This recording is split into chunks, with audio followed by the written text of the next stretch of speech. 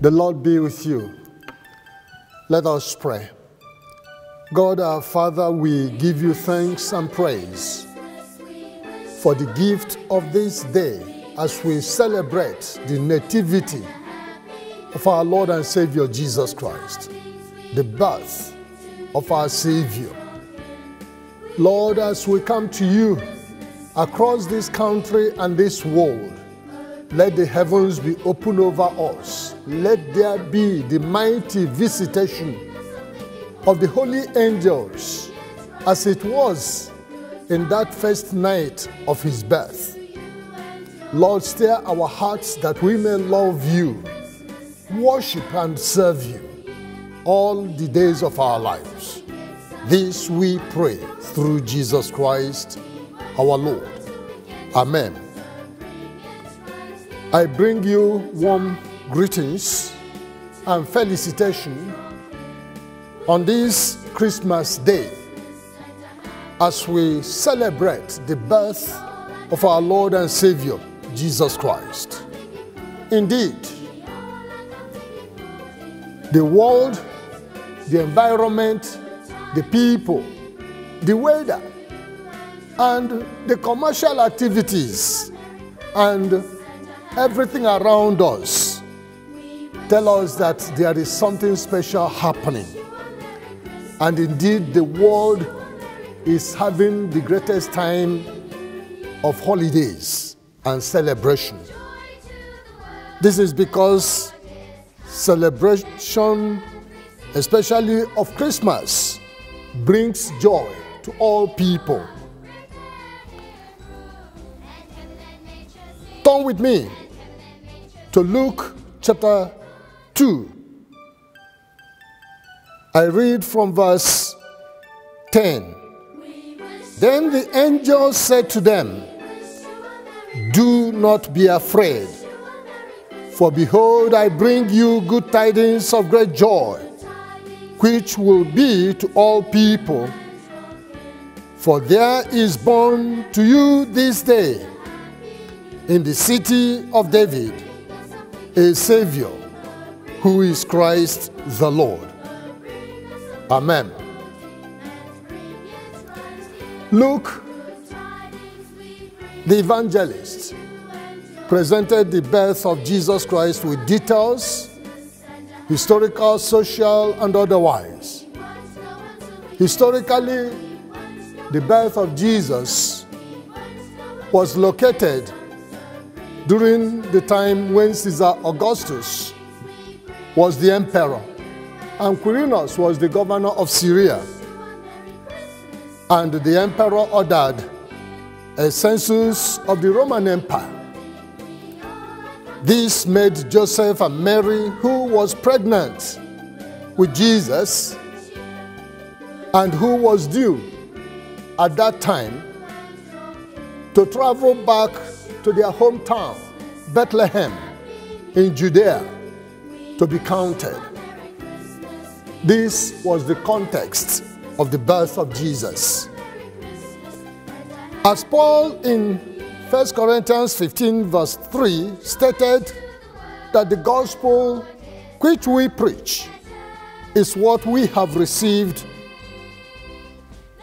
from the apostles, that Jesus Christ died according to the scriptures. In the same vein, everything about Jesus Christ was prophesied in the scriptures, from the fall of man in Genesis chapter 3 verse 15, where God promised the seed of the woman, to the call of Abraham, in which God promised that in Abraham and his seed, the whole earth, all people, all nations shall be blessed. And also when we look at God's covenant with David, God promised David that his son will rule and have dominion, and his rule and dominion shall be forever. That son was not Solomon. It was a pointer, a prophecy concerning the coming of the Lord Jesus Christ, the Son of David. Jesus is the child born to us, as prophesied by Isaiah in Isaiah chapter 9, verses 6 and 7. He is the Son given for our salvation, for our redemption, who is both man and God. He is the Prince of Peace. And God has said that the increase of his government shall have no end. Indeed, every detail about him was prophesied, including Micah's prophecy in chapter 5, verse 2, where the prophet Micah prophesied about Jesus, that he would be born in a small town of Bethlehem, Ephrathah, and he shall be the one who shall rule over Israel, the people of God, whose goings forth or origin are from of old, from everlasting. So today we celebrate the mystery of the incarnation, the nativity of Christ, or the birth of our Savior. This is the good tidings of great joy, which the heavens sang, the angelic host came down, and the saints and the people on earth rejoiced, people of goodwill. And we are part of that rejoicing and celebration today. As we behold the Lord and rejoice, nothing shall take away our joy, because the reason of our rejoicing is God himself, is Jesus Christ. The context of this year's celebration is very challenging. We are faced with economic hardship, which was made worse by the coronavirus, COVID-19 pandemic. We are faced with insecurity, banditry, and terrorism. Indeed, some of us have suffered personal losses. Fear and uncertainty surround us. Some of our people are so discouraged that they do not know where to turn to. Jesus said to his disciples in a time of uncertainty of their future, as we see in John chapter 14, when he was about to suffer and die, and the imminent return to heaven. He said to them, "Let not your heart be troubled. You believe in God, believe also in me." As we look at that, it is a word of reassurance for us, especially as we celebrate Christmas in this year 2021. Because what Jesus said to his disciples, he is also saying to us in this time of uncertainty. When we listen closely to him, it is a word of command that demands deliberate obedience because of the authority of God that backs up that command. In the face of uncertainties, Jesus stirs up our faith beyond what we can see and that which is confronting us in our world and in our communities and in our personal lives.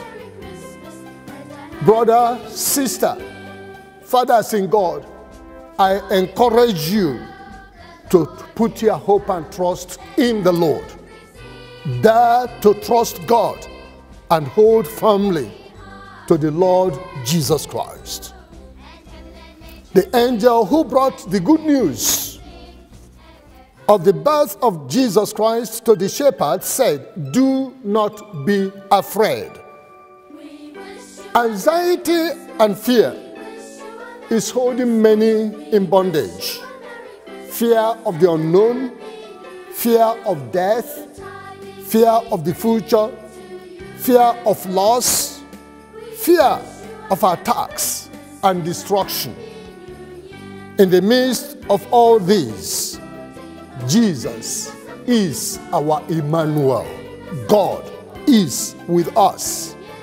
God has not abandoned us.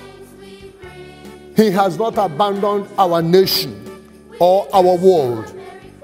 Instead, he has loved us with everlasting love, to such that he could give his only begotten Son, Jesus Christ, to help us and to deliver us.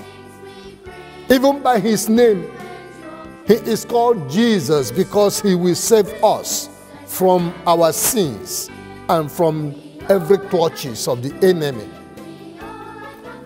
Instead of abandoning us, God has come to dwell with us. John chapter 1 verse 14 says, "The Word became flesh and dwelt among us, and we beheld his glory, the glory as of the only begotten of the Father, full of grace and truth." The Son of God chose to identify with our poverty and struggles in life. Very few people may have been through the poverty and deprivation of Mary and Joseph, which they passed through at the birth of Jesus. Such was the deprivation and rejection that there was no room for them in the inns. And nobody was willing to give a place while Mary was in labor. Therefore, Jesus was born in a cattle shed and wrapped with rags, in an environment that was dirty and smelly. Jesus identified with the poorest of the poor, who had no privileges.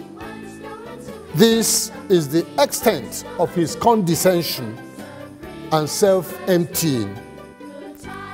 As we see in Philippians chapter 2 verse 8, "And being found in the appearance of a man, he humbled himself and became obedient to the point of death, even death upon the cross."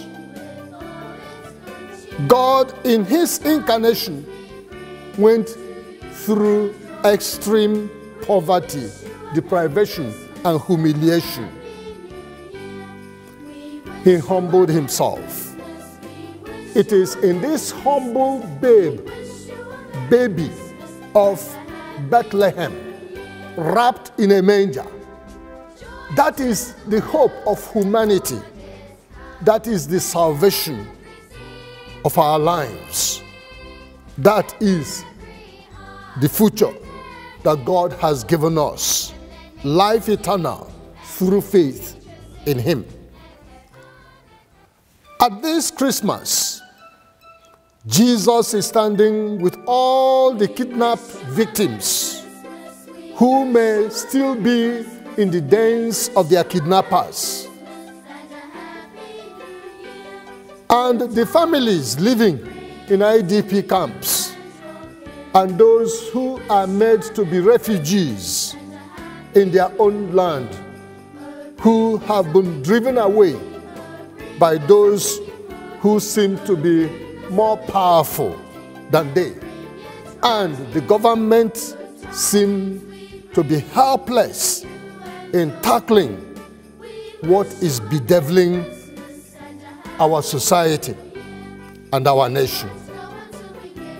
To all who are oppressed and are in fear of tomorrow, and those whose wishes and aspirations of good life have eluded them or have not been materialized. To all who are broken-hearted, bound in sin and fear, to as many as are not sure of what the future is bringing, to all who are in desperate anxiety and situation, there is the good news. The good news of love, the good news of peace, the good news of God's presence, the presence of the Almighty and the awesome God is with us. Christ, our Savior and Lord, is born today. Hallelujah. Jesus comes to save us from sin, heal us from every sickness and disease, deliver us from every bondage, bind up every broken heart. He comes to console those who mourn in Zion, to give them beauty for ashes, the oil of joy for mourning, the garment of praise for the spirit of heaviness, that they may be called the righteousness of the Lord, the planting of the Lord, that he may be glorified. Jesus comes to raise a people whose trust and hope are in the God of Jacob. That which was beaten down is being built up, is being raised. That which was destroyed is being restored. Let every ruin in your life and family receive the touch and the power of the Lord God Almighty, the Lord Jesus Christ, who is born today. God has remembered us. Christ is born to save, deliver, and help. And in this Christmas, I pray that you will receive grace to trust God until the light of his glory shines around you and in your situation. The light of his glory that shone in the dark night of the first Christmas shall shine upon you.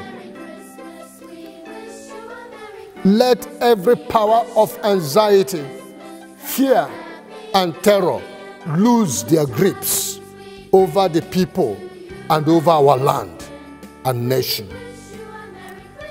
Begone all unbelief and doubt, every contention over the truth and the power of God lose their strangling hold. Let the sun of righteousness arise, and let Christ, our righteousness, take his place in our hearts, in our families, and in our nation. This Christmas also points us to the glorious hope of the second coming of our Lord and Savior Jesus Christ. He who died and rose again and ascended into the heavens shall likewise come to take unto himself the saints, the church, without wrinkle or spot. Jesus Christ is coming back again with his holy angels. Make room for him in your heart, especially as we celebrate the birth of our Savior, Jesus Christ. In this Christmas, open up your heart and life. Let him be the Lord of your life. Merry Christmas. And as we march towards the end of the year, the Lord will take us gloriously into the year 2022. The Lord who has brought us thus far is our Ebenezer, and he will go ahead of us. God bless you. Let us pray. Oh Father, who has declared your love to men by the birth of the Holy Child at Bethlehem, help us to welcome him with gladness and to make room for him in our own lives, so that we may live at peace with one another and in goodwill with all thy family. This we pray through the same thy Son, Jesus Christ, our Lord. Amen.